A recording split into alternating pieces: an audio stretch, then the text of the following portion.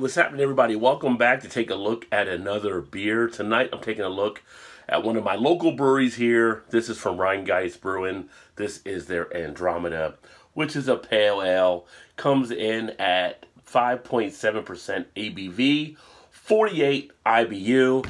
This is actually one of my glasses for my glass collection, so a pint glass here. Got this at, I forgot where I got this from. Might have been one of the pint nights, or when I was talking with one of the distributors might have provided that to me as well. But anyway, I don't really use these glasses, so I'm going to actually use the glass here just because I usually keep those behind me in the bookcase, which you really can't see because the glass is blocking you, where I have my glass collection. But I like to, I'm going to start showing some of the glassware, I think, in the videos when I'm drinking some of the beers, and that way you can kind of check out some of the logos and the glasses I have. Let's get this baby open and get it into a glass, see what it has to offer.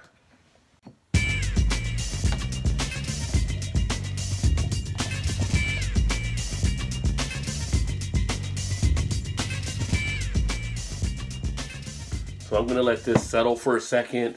Here on the back is some information about the beer as well. That way if you wanted to pause it and check that out, that's some stuff there. They also have the write-up on the website. Taking a look at the beer though, came out with pretty much a 3-finger head. You can slide this over here. And you can kind of see a nice amber color on the beer. You do have some clarity. You have a little bit of cloudiness in there. But there is a lot of carbonation taking place. I'm not sure if you're picking up all the bubble action. Looks like that is coming through somewhat in the camera. The head itself, this is pretty much a nice white head. Some good foaminess there. The haze on here is really more of a chill haze, but I get it light behind it, and I really do pick up a lot of lively carbonation taking place. As far as the aroma, you get some nice whiffs of citrus and tropical. You're getting some stuff in there like an orange. You're getting a little bit of like a peach, grapefruit. It also has a little bit of a muskiness that I pick up on some of the pale ales. You're getting a little bit of that resinous type quality as well from the hops. As far as the taste, good amount of bitterness. You definitely feel a little bit of the throat scraping as the beer goes down, but it does have a nice refreshing quality to it. It does open up nicely in the mouth there, picking up some nice flavors as well, including some of that quality you expect to get with a pale ale like this.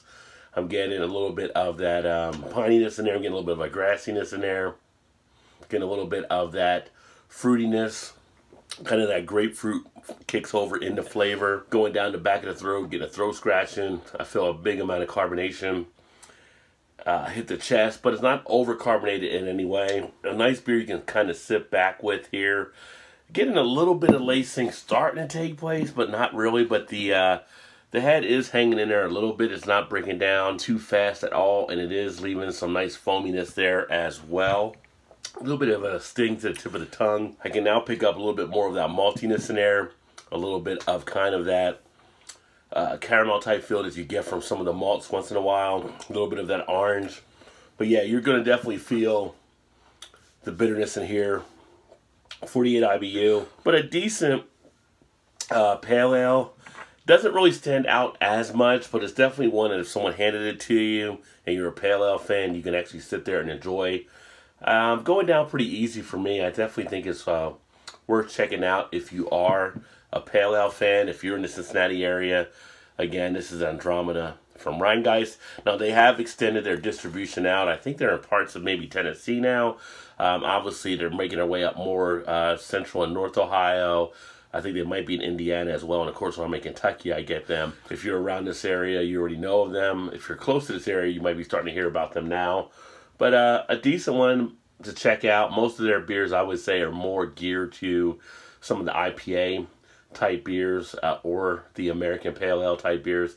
They do carry a lot of bitterness in their stuff. They do make a good porter called Panther, and they have some other things that are kind of offshoots with some cider and some other things, some sours.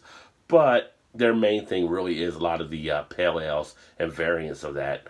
But this one here, well worth checking out. I am getting a little bit of duration of the flavor in there. It's not going to really knock you back, but for a decent pale ale, it definitely does a good job along those lines. So if you happen to see it, you know, maybe check it out. If you've had it before, let me know what you think. Again, this is the Rhinegeist Andromeda Pale Ale. That all being said, thanks for swinging by to check out another video. I look forward to catching you guys next time.